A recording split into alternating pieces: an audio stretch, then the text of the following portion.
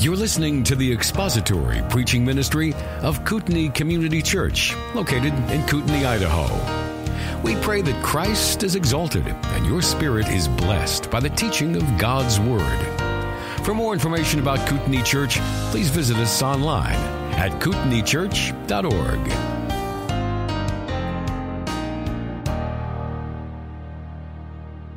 And now will you please turn your Bibles to the book of Hebrews to chapter 10. Hebrews chapter 10, and we're going to read together verses 26 through 31. Hebrews 10, beginning at verse 26. For if we go on sinning willfully after receiving the knowledge of the truth, there no longer remains a sacrifice for sins, but a terrifying expectation of judgment and the fury of a fire which will consume the adversaries. Anyone who has set aside the law of Moses dies without mercy on the testimony of 2 or 3 witnesses. How much severer punishment do you think he will deserve who has trampled underfoot the Son of God and has regarded as unclean the blood of the covenant by which he was sanctified and has insulted the Spirit of grace? For we know him who said, "Vengeance is mine, I will repay," and again, "The Lord will judge his people." It is a terrifying thing to fall into the hands of the living God. Let's pray together. Our Father, we would just ask for your grace to illuminate our hearts and our minds by your word. And we ask for the benefit and the blessing and the power of the Holy Spirit among us as we look at your word. Pray that you would grant to us understanding and ready hearts to obey and help us to understand your word, for it is in there that we see wonderful things, and it is in the light of your truth that we see light. And so give us that light, we pray, and help us to understand these difficult passages, we ask in Christ's name. Amen. One of the elements of the image of God in us is our innate and inherent sense of justice. And it seems that every civilization, no matter how advanced or how primitive, has some idea of right and wrong and some sense of justice. We all have a sense of guilt over wrongs that have been done. And humans, no matter where they're at in history, no matter what culture they are from, no matter what religious bent they may have a conscience that testifies with the written law of God and the moral law of God which is written on their hearts. The Scripture says that the law of God is written on our hearts. And that sense of justice and that sense of intuitive knowledge of right and wrong and the feeling of guilt are all in keeping with what Scripture says regarding the law which is written on our hearts. We have this moral sense that is built into us. And this is why even cultures and nations that have never had an exposure to biblical truth and biblical revelation will come up with even false religious systems in an attempt to satisfy offended deities or expiate their guilt or to remove the offense of their sin and to in some way atone for all of their wrongdoings. This is almost universal across humanity. In fact, it is so much a part of our humanity that when we run across somebody who has no conscience, no sense of right and wrong, and no fear of justice, we recognize that such a person is fundamentally, morally bankrupt and broken. We have a word to describe such people. Sociopath is the word that we use to describe such people. Maybe politician, but I prefer the words sociopath to describe those people. And animals don't have this. They don't have that sense of right and wrong. When a lion kills a zebra on the plains of the Serengeti, the other zebras don't get together and issue a warrant for his arrest and then put him on trial and then execute him for crimes against the animal kingdom. That doesn't happen. Chimpanzees do not prosecute one another for stealing bananas.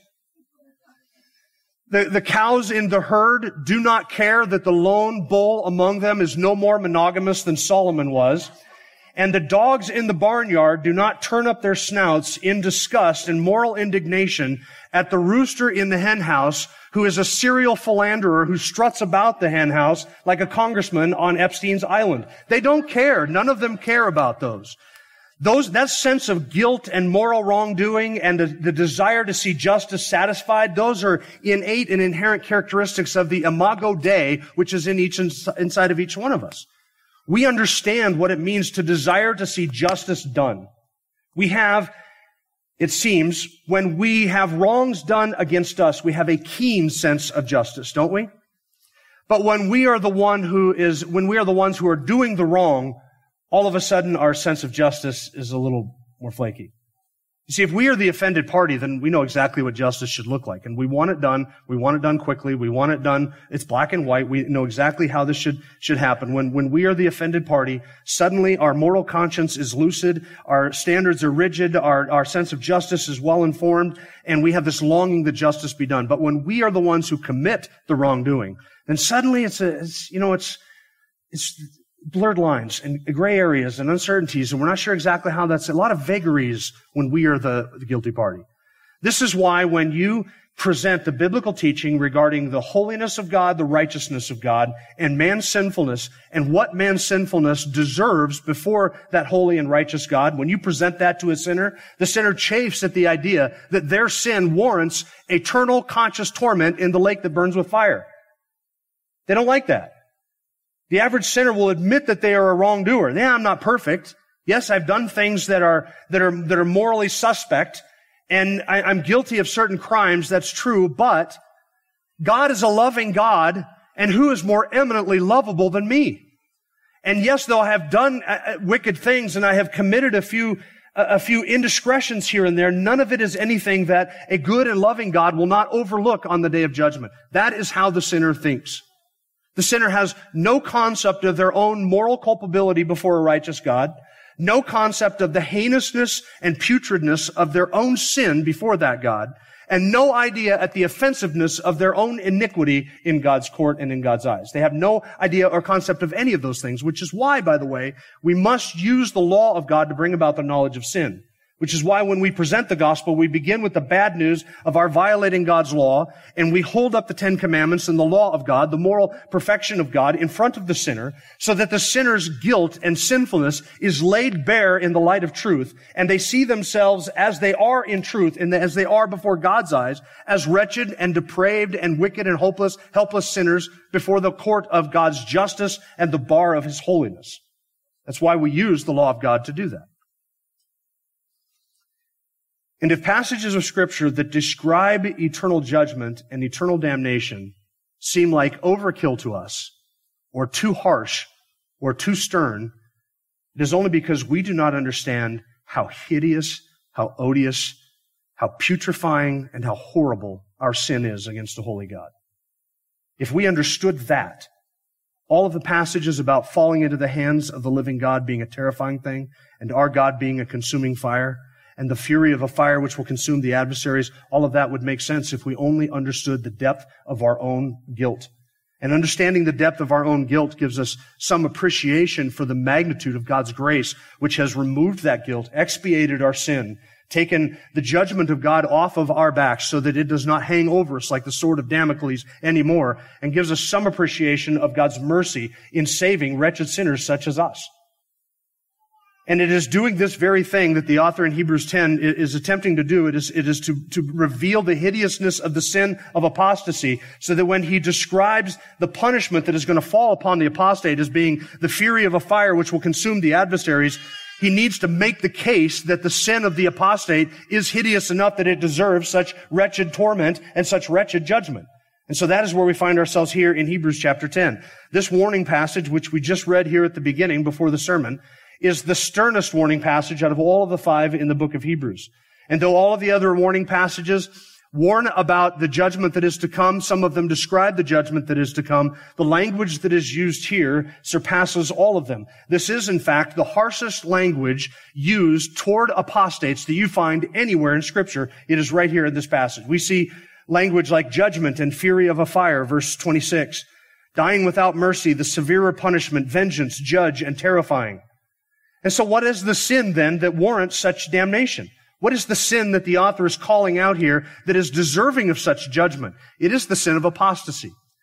It is the act of knowing the truth and turning from it in full knowledge of the truth. It is walking away from the truth that is to be found in Jesus Christ and His sacrifice for sin, and instead turning away from that and renouncing it, repudiating it, considering it as worthless, and turning back toward that old sinful lifestyle and repudiating the gospel, the good news, and the truth, which one clearly knows. It is that well-considered, well-thought-out, intentional act of treachery, high-handedly so, against a loving and sovereign and good God, who has provided atonement in the person of Jesus Christ. And the one who does that, who turns their back on that atonement, has no more sacrifice for sins. You see in verse 26, it says that if you do this, there no longer remains a sacrifice for sins. That is to say that there is no alternate sacrifice that you can turn to which will atone for your sin. There is no further sacrifice that is going to be made again by that same person to atone for your sin. And there is no future sacrifice in the plan of God which is going to wrap up and to which you can look to or pursue. There's no other sacrifice for sins. There remains nothing else except, the author says, the certain expectation of a fury which will consume God's adversaries. That terrifying expectation of judgment, verse 27. So, in verses 26 and 27, the author describes who this apostate is. And again, I would just reiterate, we are not talking about Christians who lose their salvation. It's not what the passage is describing. It is describing people who have intellectually known the truth and superficially experienced the truth on some level. And they know it well enough to know, and they have experienced it enough to see that it is true, and they know it is true, and knowing it is true, they willfully, consciously turn away from that truth and apostatize and walk away from it, having never been changed by it, having never been regenerated by it, and having never been saved by it, but instead they turn from it. So the author describes who this apostate is in verses 26 and 27. He describes what the judgment is that they are to face. And then in verses 28 and 29, actually for the rest of this paragraph, the author goes on to continue to speak about that judgment, showing that the judgment is just in verses 28 and 29, that it is certain in verse 30, and that it is terrifying in verse 31. It's just, it is certain, and it is terrifying. The author does not back away from the somber language that he uses in verses 26 and 27. After talking about the fury of the fire which will consume the adversaries, the author doesn't stop and say, now it's just a metaphorical fire. Listen, it's just an allegorical fire. This is just a word picture to talk about how horrible it would be to live life without God. He doesn't do any of that. He doesn't back away from the sober language at all. In fact, he doubles down on it now in verses 28 and 29 in order to show that the judgment that is received by apostates who turn from the truth is a judgment that is deserved. That God's justice against them is deserved. It's just. This punishment, the fury of the fire which will consume the adversaries, is just. That's verses 28 and 29. It's certain, verse 30, and it's terrifying, verse 31. That's going to be our outline for the rest of this paragraph. That's not to say we're going to get through the rest of the paragraph. It's just to say that that's our outline for the rest of the paragraph. First, God's judgment is just, verses 28 and 29. Now, when we read through verses 26 and 27, we see what apostasy is. It's a willful sin committed by the apostate, turns away from the truth. And in doing so, he warrants a terrifying expectation of judgment and the fury of a fire which will consume God's adversaries, because the apostate demonstrates that he is an adversary, an enemy of God.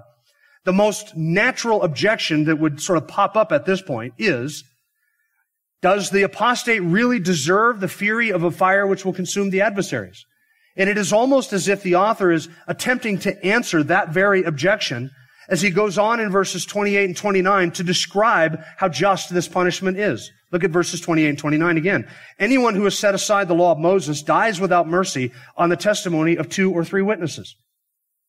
How much severer punishment do you think he will deserve who has trampled underfoot the Son of God, has regarded as unclean the blood of the covenant by which he was sanctified, and has insulted the Spirit of grace? Now see, the reasoning for these early Hebrew Christians, those to whom the book was originally written, their reasoning would have gone something like this. Look, in leaving the new covenant community of Christians and going back to the temple and the sacrifices and the old priesthood, really, such a departure is just me choosing which way I'm going to worship God. I really don't see that my turning from Christ is all that deserving of this kind of judgment. After all, they've just come to the conclusion that Jesus really isn't their thing, and that what they are asked to sacrifice in terms of their family and their friends and their careers and their possessions for their Christian community really isn't that big of a deal, that sacrifice is not worth it, that Christ does not warrant that. So if they go back to the old sacrifices where their family is from, where their friends, all the stuff that was familiar to them, if they just go back to that, does it really deserve that kind of judgment? I mean, I left the old to go to the new. I kind of tried the new. I really long for the smells and bells of the old, so I go back to the old and embrace that again. Do I really deserve the fury of a fire which will consume the adversaries? And the author's point is that turning away from Christ in full knowledge of the truth is such a gross sin, such a high-handed act of defiance and rebellion in knowing the truth that it constitutes blasphemy of the highest order. It is a serious sin. And he gives an illustration from the Old Testament, verse 28. Anyone who has set aside the law of Moses dies without mercy. This is physical death that is being described there on the testimony of 2 or 3 witnesses. And he compares something under the new covenant again to something under the old covenant. We've seen how the author is very familiar with the old covenant and how he often does this, comparing the new with the old.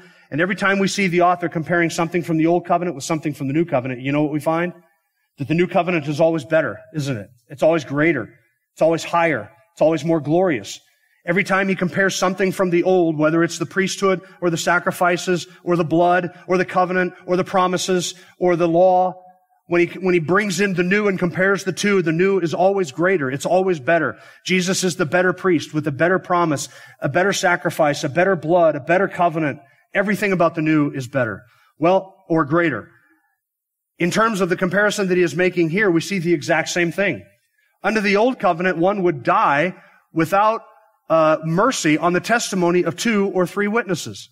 That old covenant would, if violating it and turning your back on that, somebody would die a physical death from that. Well, the same is true in the new covenant. In the new covenant, the judgment is higher. The judgment is greater. Why is that? Because the revelation is clearer. And therefore, the apostasy against it is a greater guilt, incurs a greater judgment, and deserves a greater punishment than the punishment which was meted out under the old covenant. So he is comparing again the old covenant with the new, and this time he is saying that the punishment under the new covenant is greater than the punishment under the old covenant.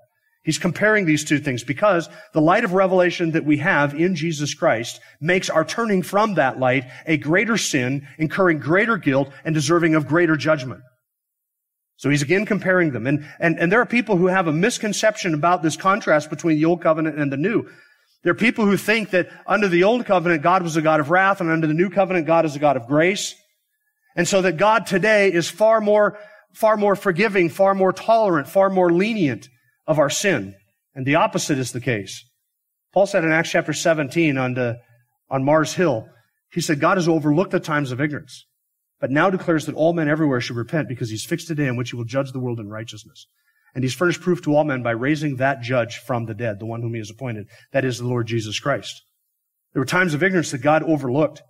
People have this wrong misconception view of God that under the Old Testament, God was trying to scare us into his kingdom, scare us into trusting him and believing in him. But he realized that didn't work. And so now under the new covenant, he's trying to woo us by loving and accepting. And so God under the new covenant is far more gracious and far more tolerant, and he puts up with sin. No, the opposite is the case.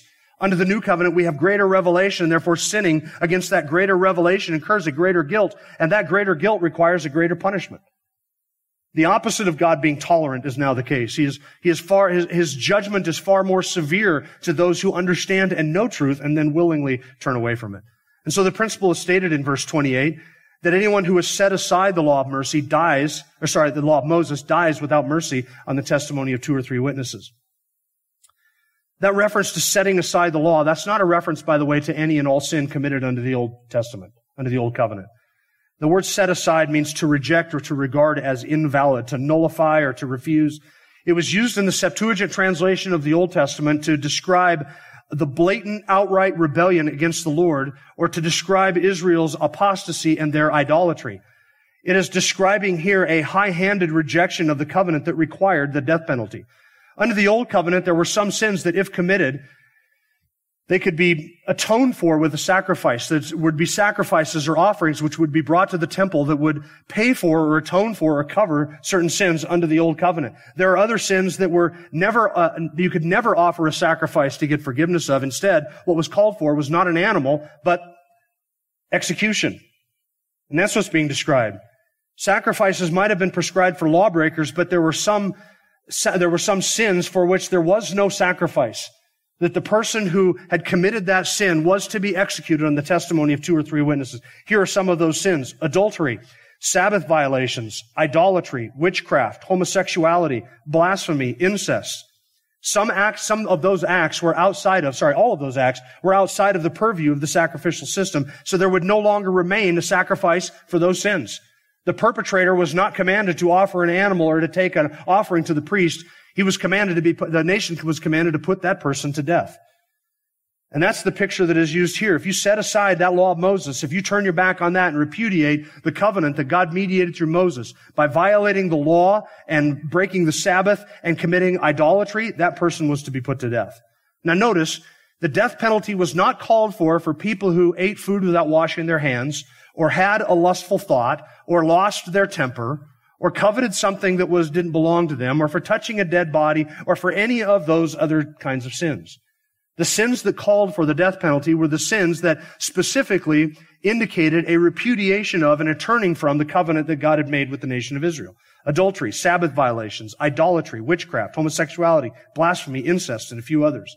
Those were intentional, well-considered acts of treachery against God and done in the face of biblical truth as a violation of that old covenant, indicating that one was repudiating or turning their back on the covenant that God had made with the nation and mediated through Moses. Deuteronomy chapter 17 describes this.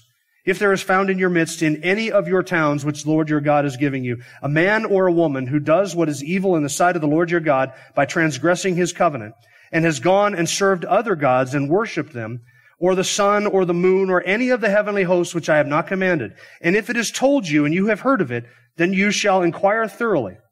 Behold, if it is true and the thing certain that this detestable thing has been done in Israel, then you shall bring out that man or that woman who has done this evil deed to your gates, that is, the man or the woman, and you shall stone them to death. On the evidence of 2 witnesses or 3 witnesses, he who is to die shall be put to death. He shall not be put to death on the evidence of 1 witness. The hand of the witnesses shall be first against him to put him to death, and afterward the hand of all the people, and so you shall purge the evil from your midst. Notice that the nation was not commanded to offer a sacrifice for the one who worshipped idols, but to execute the one who worshipped idols. That's what's being described here. To commit such sins was to face the terrifying expectation of judgment, and it was to die without mercy. There was to be no mercy extended to one who sinned in that way. How much more the high-handed act of rejecting Jesus Christ? How much more? And notice the reference to 2 or 3 witnesses. This was a principle of justice in the Old Testament. Numbers 35, verse 30. If anyone kills a person, the murderer shall be put to death at the evidence of witnesses, but no person shall be put to death on the testimony of 1 witness. The reason for the 2 or 3 witnesses was so that the guilt would be established and there would be a protection against wrongful conviction, so that somebody could not say, I saw this person committing adultery or idolatry and have his neighbor put to death by other people simply as an act of violence against him. The requirement for 2 or 3 witnesses was not the only requirement intended to protect the innocent from false accusation and false prosecution and false execution. There were a couple of other stipulations that are worth mentioning since we're talking about Old Testament capital punishment. I know this seems more like a sermon that you would expect on like a Mother's Day or something like that. And it is a bit weighty, but bear with me. There were a couple of other provisions for Old Testament capital punishment. One of them was that a false witness who attempted to lie or bear false witness against a neighbor to get them convicted of a certain crime, if the witness was found to be false, the false witness would suffer the same fate that he was trying to get the other person convicted of. So if you bore witness against somebody falsely that was intended to have their life taken by execution, and you were found out to be a false witness, you would suffer the same penalty you were pursuing for the other person. That was one stipulation. Another stipulation was that the person who would bear witness against the individual for purpose of execution, that person had to be the first to pick up the stones to stone the other party. So you had to be willing to do 2 things. Number 1, you had to be willing to venture your own life on your testimony, that if you were found to be a false witness, you would be put to death. And second, you had to be willing to pick up the stones and be the first one to throw the stone at the person as part of the execution. That would almost ensure, it was intended to almost ensure that there would be no wrongful convictions and that no innocent people would be executed. In fact, it would far more likely mean that guilty people would walk than an innocent people would be executed. Those stipulations. Now, I have a few suggestions to how we can work that into our own public policy in this country, but that's for another time. So notice the contrast of punishments in the passage.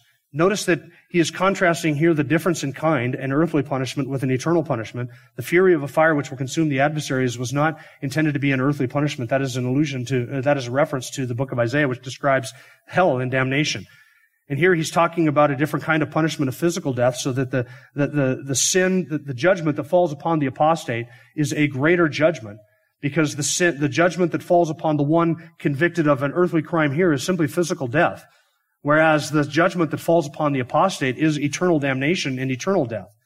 Notice also the difference in guilt, that the one who rejected or turned his back on the law of Moses is less guilty and less culpable. Though he is culpable and guilty, he was less so than the person who would turn their back upon Christ. One of the reasons is because of what we found out in chapter 2 and 3 of the book of Hebrews, that Jesus is greater than Moses.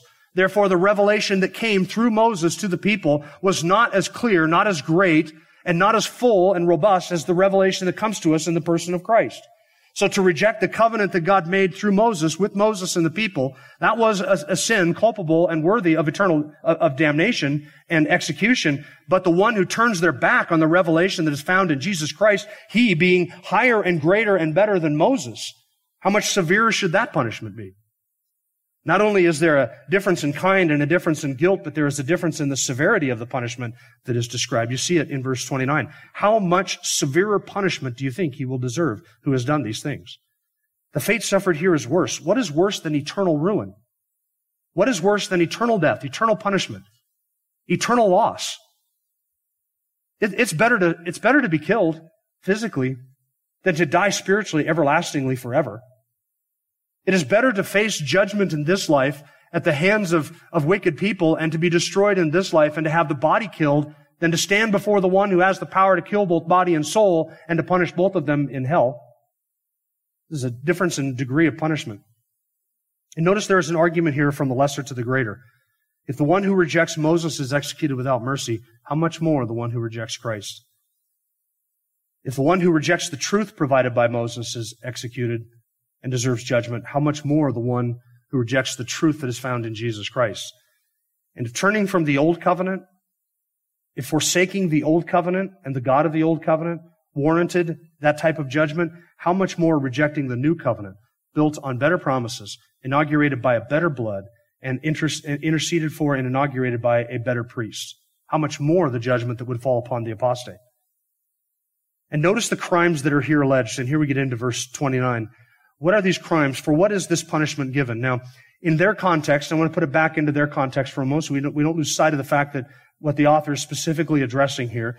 In their context, what he is describing and warning about against is those in this congregation who, again, are not true believers. They have come into the Christian community in a very superficial way and never been changed by the truth, but they are longing for and looking back toward the old covenant and wanting to go back to the sacrifices and the old priesthood and all the old forms and functions that they had grown up with. And they may have argued and said, but that's what I grew up with. That's what I'm used to. That's what I'm most comfortable with, are those things. And yeah, I've come out of those for a little while, but I miss those things, and so I just want to go back to them. And after all, it's not as if I am committing adultery. It's not as if I'm committing the sin of idolatry. I'm still going to be worshiping the same Yahweh, the same God. I'm just doing it through animal sacrifices instead of appreciating the sacrifice of His Son. I'm still going to have a priest. It's just going to be that Aaronic priest and not the Melchizedekian priest. I'm still going to have all of the forms and the rituals. In fact, the very ones that God Himself ordained for us. So I'm going to be worshiping the same God through a system that He ordained, sacrifices which He commanded, and a priest which He has initiated and ordained for us. So I'm just going back to that. I'm going to have all the same stuff that I have under the new covenant. Sure, it's a little lesser, but I'm just going back to that because I feel more comfortable there. Who could blame them? They're not committing idolatry, are they? They're not committing adultery, are they? They're not murdering anyone. They're just going back to a form of worship that they were more comfortable with. And what does the author say? Well, this is trampling underfoot the Son of God. This is regarding as unclean the blood of the covenant by which He was sanctified, and this is an insult to the Spirit of grace. You deserve a more severe punishment for doing that than for idolatry under the old covenant. Worshiping the same God in the wrong way is worthy of more severe punishment than worshiping that God worshiping a different God under the old covenant. Worshiping the same God in the wrong way was deserving of more severe punishment than worshiping a different God under the old covenant. Think about that. He is excoriating any attempt to lessen or to minimize the sin. Three things that are charged. This is the one who has done this. Look at how the apostate is described. This is the description of their treachery. There are three statements in verse 29. How much severe punishment do you think he will deserve? And here are the three statements. He has trampled underfoot the Son of God. He has regarded as unclean the blood of the covenant by which He was sanctified. And the third one, he has insulted the Spirit of grace. These are the charges that are brought against the apostate. Turning from Christ with full knowledge of the truth is no small sin. It's no small sin. Now, I want to deal with all three of these charges in a general way today, and we're not going to go through all three of them today. You should be thankful for that. We'll go into all three of them in more detail next week. So today I just want to deal with all three of them, some observations that we find. We kind of group all of them together. I want you to see the flow and the purpose of the passage here. And because we're going to wait till next week to get into more detail, because number two, that second statement, he is regarded as unclean the blood of the covenant by which he was sanctified. There's an interpretive issue there that we need to address head on and kind of think through a little bit. Who is it that is sanctified, and what is this sanctification, and how was this person sanctified? Because if the person that is sanctified in that second statement was a Christian, and that's genuine Christian sanctification, holiness, and salvation, then what we have here are people losing their salvation. So what do we do with that? Does this say that people who are actually sanctified, for whom Christ has died, are going to lose their salvation? We need to wrestle through that. So let's just let me give you a couple of observations about all three of these statements. First, notice that these are active repudiations of divine majesty. Active repudiations. The sin of apostasy is not a neutral thing where an apostate just says, I'm not sure, I'm just going to go do something else. That's not what we're talking about. We're not talking about ignorance of the truth. We're talking about somebody who knows the truth and understands the majesty of this truth, and openly, willfully, intentionally, and in a very considerate and thought-out way, turns from that truth and blasphemes it. These are active repudiations. Look at the verbs that are used: trampled, regarded, and insulted. And each of those expresses a disdain for the thing considered. When you trample underfoot something, you show your low evaluation of that thing and how you consider it to be something low. And you regard as unclean the blood of the covenant that Jesus shed. You regard that as unclean, and then you actively insult the Spirit of grace. These are not neutral assessments. These are not neutral activities. These are not things that are done in ignorance. This is willful sin. It is high-handed treachery against God, and it deserves the fullest judgment that is described in this passage. And notice that there are three statements. Now, the author has just said that on the testimony of 2 or 3 witnesses, every truth should be established and somebody should be put to death. Punishment was mediated through or by the witness of 2 or 3 people. And then how many of these statements does the author give? He has trampled underfoot the Son of God. That's 1. He has regarded as unclean the blood of the covenant. That's 2. And he has insulted the Spirit of grace. That's 3 statements. I don't think that that's accidental. I don't think the author talks about the 2 or 3 witnesses and then gives us 3 things really that bear witness against the apostate. It's intentional. You want 2 or 3 witnesses? Here are the 3 persons, if you will, that witness against you. And there are a number of ways, actually 2 main ones, that we could categorize these 3 statements. We could look at these statements in terms of the work that is described in them. Look at them again. Verse 29, he has trampled underfoot the Son of God. The reference to the Son of God, rather than just saying trampled underfoot Jesus the high priest, Jesus our great high priest, Jesus Christ or Christ Jesus, he uses the term Son of God because that was Christian shorthand or biblical shorthand for a way of reminding us of this intimate connection between the Father and the Son, that it is the Father who sends the Son into the world to reveal the triune God in the person of the Son in the incarnation. So he is describing here not just Jesus as the Son, but reminding us that that Son is one in nature and one in essence with the Father who sent him into the world. This is the one who is sent by the Father. And so it's the Father who is doing the sending. It is the Father who intends to reveal himself in the person of the Son to a lost humanity. So it's the Father's work. The second statement is the Son's work, and that's the reference to the blood of the covenant. He gives his life as a sacrifice to atone for that sin. That's the work of the Son. And when the Spirit of God draws us to himself, reveals our sin, points us to the Son, convicts us of sin, and then one turns away from that, he is insulting the Spirit of grace. See, the work of the Father in sending the Son, the work of the Son in atoning for sin, and the work of the Spirit in drawing us to the Son, all of those are described in those three phrases. So what are the 3 witnesses against us? It's really the 3 works of the triune God. The Father sending the Son atoning for sin, the Spirit bringing us to the Son. Those are 3 witnesses against us. Or we could categorize those 3 statements in terms of the person who is offended. The Father is offended that we would tread underfoot the Son of God. The Son is offended that we would regard as nothing, as unclean, as common, the blood of the covenant by which he was sanctified. And the Spirit would be offended at us turning from so gracious a thing as him revealing our need for a Savior and sin to us. So the Father, the Son, and the Holy Spirit are the three people who bear witness against us, and their character is unassailable, and their testimony is impeachable, and their recall is perfect. Now I ask you this. Where will you turn for mercy on the day of judgment if the only one who can give you mercy is one who is bearing witness against your soul on that day? Where will you turn? When the three witnesses who are calling for justice are the Father, the Son, and the Holy Spirit, because you offended all three at turning from the revelation of truth in Jesus Christ, where will you turn on the day of judgment? You see why it is that you have nothing to expect but the fury of a fire which will consume the adversaries? Under the old covenant, one was put to death on the testimony of 2 or 3 witnesses. Apostate, you want witnesses? Here they are, the Father, the Son, and the Holy Spirit. And on the day of judgment, they will be the prosecuting attorney, they will be the 3 witnesses who bear witness against your soul, and they will be the judge who issues the sentence. And where should you turn for mercy on that day? You see, there no longer remains a sacrifice for sin for the apostate.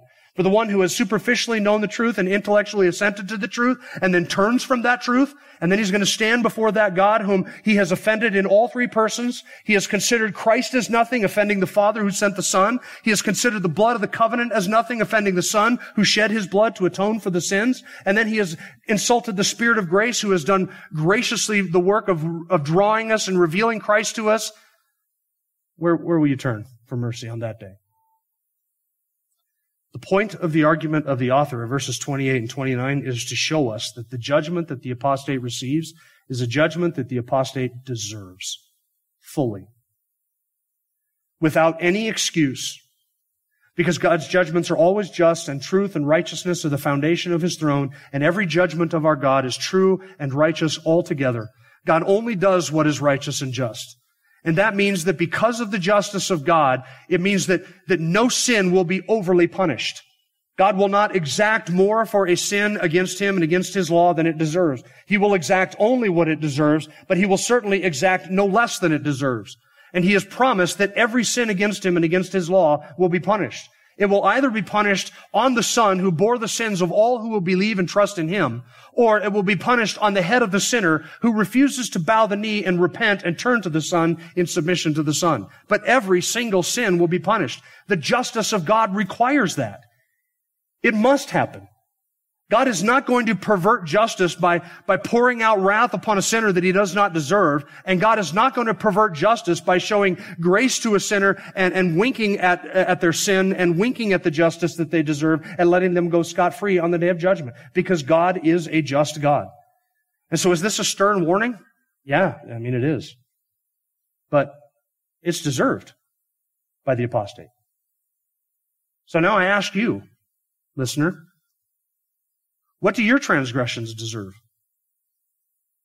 You think upon it? If God were to exact his justice upon you for every crime, every transgression, every iniquity that you've ever committed, what would he exact from you? What do I deserve? What do you deserve? We deserve eternal judgment and damnation and separation from the love of God and the grace of God for all of eternity. If you are here and you are outside Jesus Christ and you've never repented of your sin and trusted Christ for salvation, what do your transgressions warrant you? What should you expect from a just God who knows every crime you have ever committed, every deed you have ever done in darkness, every thought you have ever had, every motive that has appeared in your heart? He knows you better than you do. And you know your guilt it warrants justice. You know your guilt is deserving of eternal damnation. What should a good God do with you? You might not think that your sin is that big of an issue, but you're not the judge. You're not the one whose name has been blasphemed, whose grace has been spurned, whose love has been rejected, and whose truth has been maligned. And you're certainly not the one that is going to cast judgment. And if it were you, in God's position, you'd have a keen sense of justice, wouldn't you? If somebody had done to you what you have done to God, you would know exactly what justice should look like. And you would want it. You would demand it, and you would feel slighted if you didn't receive justice. So, unbeliever,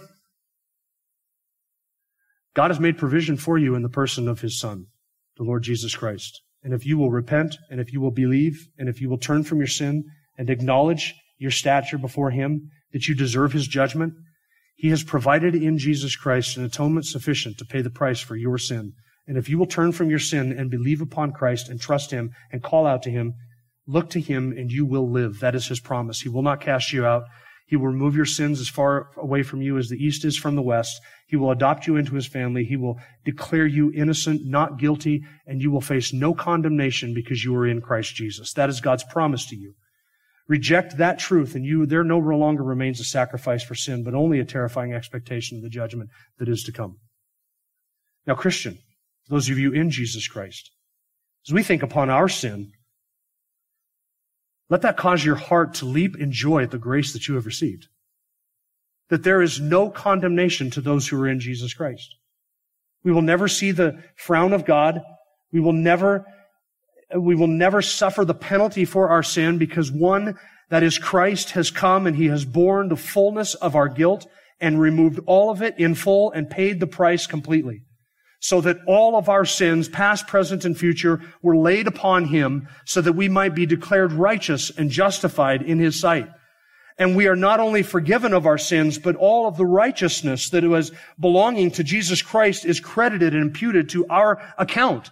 So that not only are we just forgiven of sin and all of my sin is taken away, but I have a positive righteousness so that before the throne of God and in the sight of his eyes, which see everything and before which all things are laid bare, he does not see our sin on the day of judgment, and he does not see our sin now. He sees only the spotless, pure, and perfect and undeserved and unmerited righteousness of Jesus Christ in all of its fullness and all of its glory. And that is ours not because we have done anything to deserve it, but because one has come and done something on our behalf. That in his perfect living and his perfect dying and all of his perfect righteousness, he has paid the price for our sin and given us his righteousness. That is the great exchange the Scripture describes. That God made him who knew no sin to be sin on our behalf and to take that punishment so that we might receive the righteousness of Jesus Christ in return and that we might be counted righteous in his sight. That is the glorious news of the gospel. And you get it not because you have deserved it, not because you do anything to earn it, not because you pay it off or you work it off. You get it in an undeserved state, justified and declared righteous while you are still in a sinning state, and you get it by faith and by faith alone in the person of Christ. That's why I said earlier, if you're not in Jesus Christ, look to him and live. And if you will not look to him and live, you will turn from him and die. Eternally so. Justice for the believer has not been slighted when all of our sins are forgiven. Justice is satisfied because the one who paid the price for our sin died in our stead and paid every last debt we owe. And we give him glory and praise for so great a salvation. Thank you for listening to the latest podcast from Kootenai Church. If you'd like to learn more about Kootenai Church or to donate to our church ministry, you can do so online by visiting kootenaichurch.org. We hope you enjoyed this podcast and pray you'll join us again next time. Once again, thank you for listening.